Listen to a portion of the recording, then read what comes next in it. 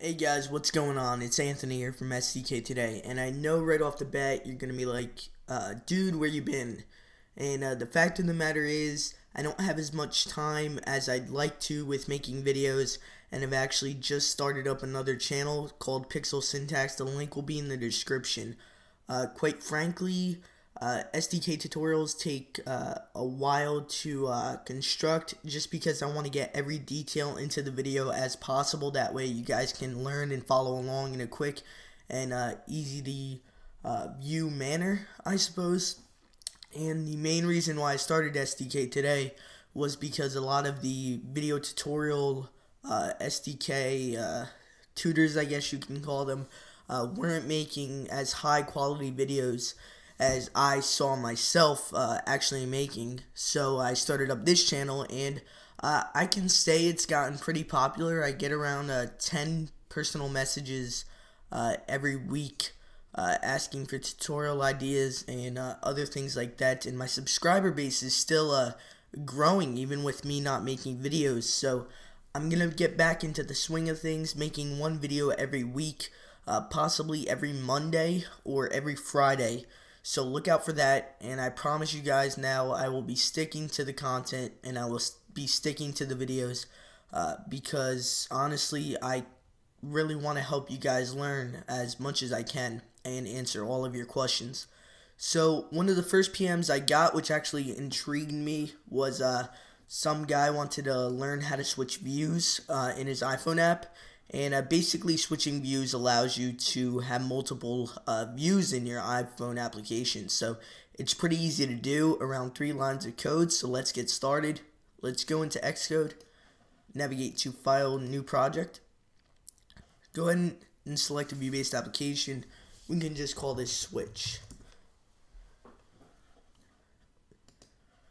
So first things first, before we touch any of our code at all, we're going to want to make another view controller, and we can do this easily by right-clicking on our classes folder, going to Add, and navigating to New File. Here we have a couple different options for an Objective-C class, an Objective-C protocol, an Objective-C test case class, and a UI view controller subclass. We're actually going to be selecting our UI view controller. This is going to allow us to have files like our .h and .m, pretty much exactly, but with a unique name to it. And you're also going to get an XIB file for the interface of that particular view controller. So we are going to be going from our switch view controller to our second view. So this is going to have unique items to it. And our first view is just going to have a button that says switch. So if we go into our .h of our switch view controller, we will be making a button. So that's slash IB action. And we'll just call this switch views. And then if we head into our .m, we will actually have to import our view controller that we created. This is basically allowing the classes to link up with one another, because automatically, unfortunately, Xcode doesn't do this for you for multiple reasons, but I won't get into that right now. So we're just going to import that. So # import second view .h. And that was honestly really simple. And now we can go back to our button instance. So that was slash IB action, switch views. And here again, we are going to call our second view controller. So second view. And then we're just going to give it a unique name like second equals. And then we're going to allocate that in this instance. And then we're going to do init with nim name, and the nim name is just your XIB name, but since it's already set to second view, we can just go nil because that itself doesn't have a unique name. Sometimes you can make it so that you just create your two class files and then separate XIB, which you can link up later using this line of code, but we also do not have a bundle, so we can just go nil for that. Now we are going to want to present this in our application, so we'll just go self present model view controller, and then our view controller was called second, and then we're going to animate that. And now we're going to release it, so that way we don't have any memory leaks and things like that. And that's pretty much it for our switch view viewcontroller.h .m, sorry. And now we can go into our resources folder and go into that particular interface builder file, and we are just going to add a button and link that up with the switch views action.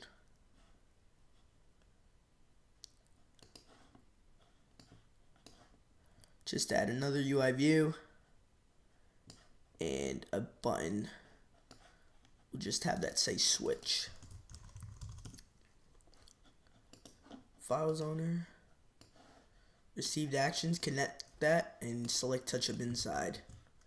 Now for our second view.h, we'll just be making another button that just says go back. And then here we'll just allow it to easily transfer back to the first view controller that you were presented with in the application. So to do this, you can just go self dismiss model view controller.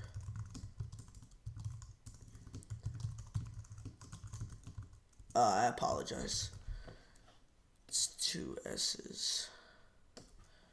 Dismiss model view controller. Animated, yes. There you go. Sorry about that, guys. But if we go into our second view interface builder or our XIB, we can add a button to that interface, and we'll just have that say back. And we'll do the same thing. So now if we head into build and run, it's going to load up our iPhone application with no warnings or anything of that nature, which is always nice. And here we have our button that says switch. If we select that, it'll switch to the other view, and if we hit back, it'll go back to that first view. And to prove this a little bit more, we can just log this element in our view did load. And to do that, you just go nslog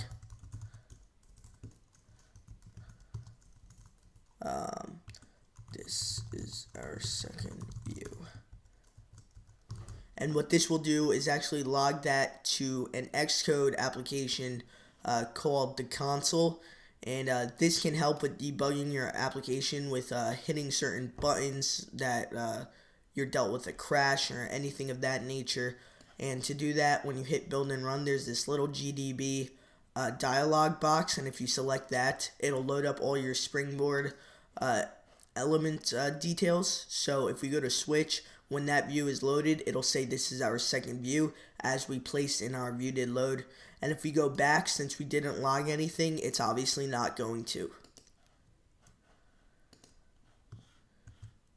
So guys, thanks for watching. Please comment, rate, and subscribe. Check out Pixel Syntax. The link will be in the description of this video. Also, again, I apologize, but more content is coming soon. Source code is in the description as always, and I will talk to you guys in the next video. Bye-bye.